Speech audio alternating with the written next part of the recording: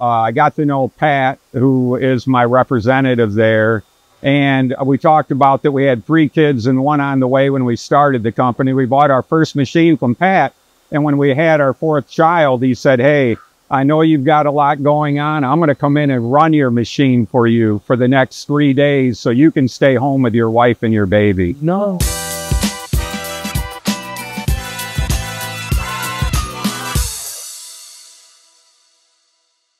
My friends, I am at TMD Machining today. I'm with my buddy Tom, and as soon as I walked in, I started hearing the song, "Maybe I'm Crazy."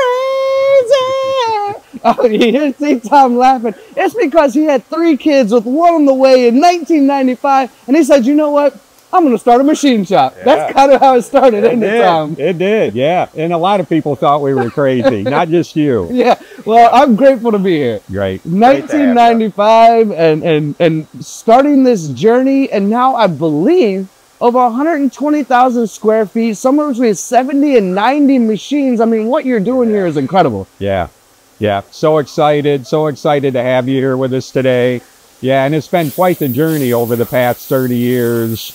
Starting off with just 1 machine in a friend's garage to all of this, 120,000 square feet, Fortune 500 customers, and just a wonderful team here to work with at TMD. Oh, you know, let's go take a little walk, Tom, because you've already said something that's near and dear to my heart, and that you mentioned your team. Yeah. I mean, we can't do it without the right people, can we? But you recognize that, and that's what good leadership is. Oh, thank you. Well, I appreciate that. But yeah, we just have had a wonderful group of people to work with, a leadership team. We consider everybody here to be family. So it's our extended family. I have my 4 kids that are all involved with the business. 2 of them here at TMD, 2 of them at our heat treating company. And so not just immediate family, but our extended family of 150 employees just means so much to my wife, Karen, and myself.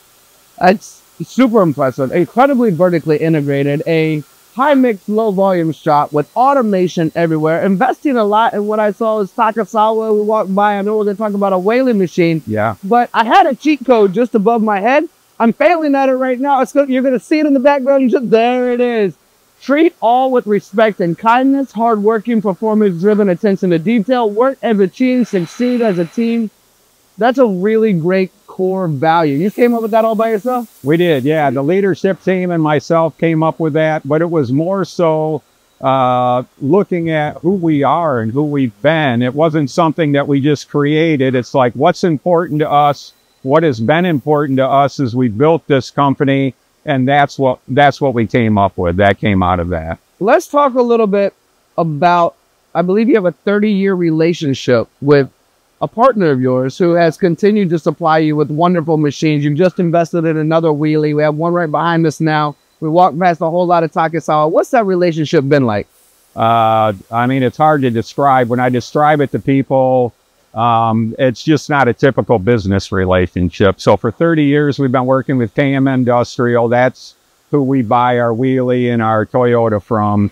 And I use the example of, I got to know Pat, who is my representative there. And we talked about that we had 3 kids and 1 on the way when we started the company. We bought our first machine from Pat.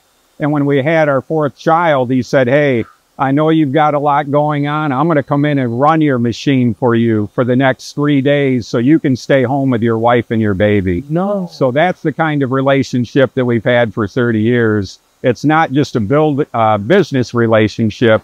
We've got a personal relationship, and that's how they treat us. And I think that's how they treat everybody, not just us. Tom, how do you feel about a grown man crying? Because I'm about to cry on camera. What a heartfelt and touching story for somebody to do that. Yeah, it just blew me away when he did it, when he offered to do it, and then he wouldn't take no for an answer. And he's been that way for the past 30 years in our relationship. So we're pretty dialed in with doing work with them and sticking with them. And Toyota and WELE have just been a great addition over the years as we've worked with them as well. Well, we all need friends like that, but I would imagine you're the same type of human. What I'm gathering from you. I hope so. Yeah. Yeah, intend to be. Yeah, well, so far so good. We've only just met. I consider you just You know, you make me want to turn in my resume is what's happened. You made me want to move to Michigan, turn in my resume. We would love it. Come work with us. I love that. So Brett is actually waiting for us because we have a new 5-axis machine we're going to talk about. Yeah. You have done your duty today, my friend. You made me cry a little bit about this story. I'm going to start singing that song again about being crazy. But congratulations on everything you're doing since 1995, over 120,000 square feet, your partnerships, your relationships, your continued success, 70 to 90 machines. Good things come to good people, my friend. Thank you. Appreciate it. Absolutely a pleasure. Yeah. All right. All right, brother. Brent, how are we, sir? Very good. How you doing? Living a dream. I'm going to pop this on you if that's all right with you. Sure is. Yes, sir. And I'm going to turn this camera off, and we're going to go off to the other cameras we have sitting here right in front of us. Brent, I've kind of been talking about this new machine, and I kind of gave you a few accolades along the way. We're talking about how well you work, how good you are at machining. I see you smiling already, but you have run several 5-axis machines in your machining journey. Is that correct? Quite a few different brands. How does this WELE compare in the world of 5-axis? Really well. The accuracy, the dependability, the repeatability has been very good. The access getting in there with the doors both opening up, haven't had that. So that is just awesome. That is unique and interesting. I'm happy you brought that up. I feel like if I was to walk in the machine, I have so much space right now to kind of, whether it's a bigger piece, a smaller piece, whether I need to, you know, maybe lean in and try not to hurt my back. There's a lot of space to get in there. Especially you get the big Kurt vices or something that way to lift it in there. You can actually have two people do it and not have to use a lift. Valuable piece there, bro. I can tell that's from experience. Maybe. Maybe from experience. Okay, you are a job shop, or let's just say high mix, low volume, right? And you do this is an aluminum part, but mainly you run a lot of steels and harder materials as well. Stainless, a lot of harder, but a lot of it we get in the mill before it goes out for heat treat. Harder in difficult to machine, yes. Yeah. We can get into the Inconels and stuff that way as well. Is that your favorite? No. Mine either. But it does create good work. It does help a lot of industries out there. So we do run into those high nickel super alloys from time to time. And we have to have reliability. Do you feel like this WELE machine is giving you that rigidity, that power? It doesn't bog down? And how's the repeatability on the precision? That portion has been great. You know, we run a part. Once we get it dialed in, as long as the tool holds up, the machine has been repeating, probing, everything that way, just great. The tool breakage detection that we can put in there with the Bloom laser and with the touching off and the probing with the Bloom, it just works very nice. So we can probe each part individually so that as the lathe or one of the other mills had any variances, we can probe the part individually so that we can put our features on that part where we need to.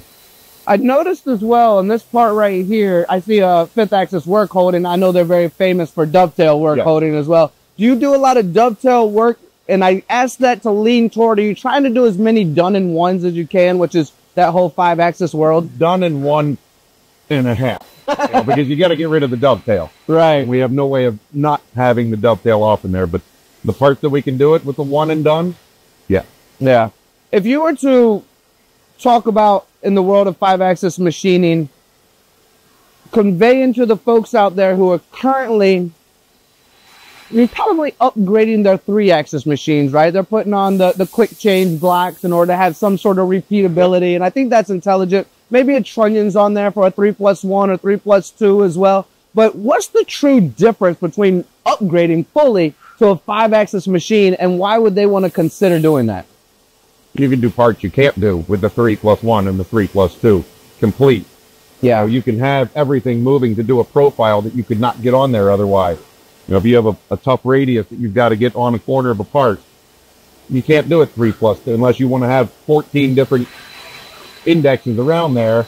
This can just truly work integrated in there and give you that blend or that corner that you want. Yeah, I completely agree. It's almost, at this point, it's almost a redundant or rhetorical question, but I wanted to hear it, you know, from the mouth of babes, as they say, or something like that. Just hear it from the machinist's mouth, because it's true. And for everyone watching out there, that's exactly how it works, is you can do things you just can't do. And should you upgrade your 3-axis? Absolutely. But eventually, if we're going to compete here in the U.S., as I'm currently in Michigan right now, and in an amazing shop that has, you know, somewhere between 70 and 90 machines, we must, at a global scale, in order for global competition, upgrade all of our machines. I see automation all over this shop. As far as this machine itself, Brent, as I close this entire conversation out, would you recommend it for others? Give J-Tech a call, give your distributor a call. Is this 100%. something you would recommend? 100%. Having run, right now, this is the 4th different brand. So far, this is my favorite. There's been a learning curve. You know, the hide and hand control is new to me. Everything I've learned has been really good, but really like this machine. It's fit our niche of what we do and the part that we're doing very well. And Brent, I'm actually happy you said that. And hide and hide is fairly new to me as well. But in the world of 5-axis, the more complicated we get on our parts, the more precise we need to be on our parts. Adapting to software like hide and hide allows this part to become even better in the future. So I'm happy you were open enough to say, you know what?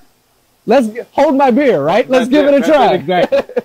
So as I've gotten it, it's gotten easier and easier, and it's making more sense. It's just a learning curve. So, but so far, a short learning curve. It's amazing what courage can do to the advancements of a machine shop, just like you've done. Yeah. Thank you for being a machinist. Thank you for joining me on camera. Not everyone is brave enough, but Brent says, I have no fear. I can join on camera. And TMD, congratulations on all your success since 1995 and the courage from Tom to have 3 kids with 1 on the way to start in the garage and say, we can do this. And they have. And what an amazing journey it's been. Thank you all for watching. If you have any questions, leave it in the comments. I'll get you in touch with either these guys or J-Tech or anyone you need to answer the questions for you to make sure that you are thoroughly supported. Thank you so much for watching. We'll see you again soon.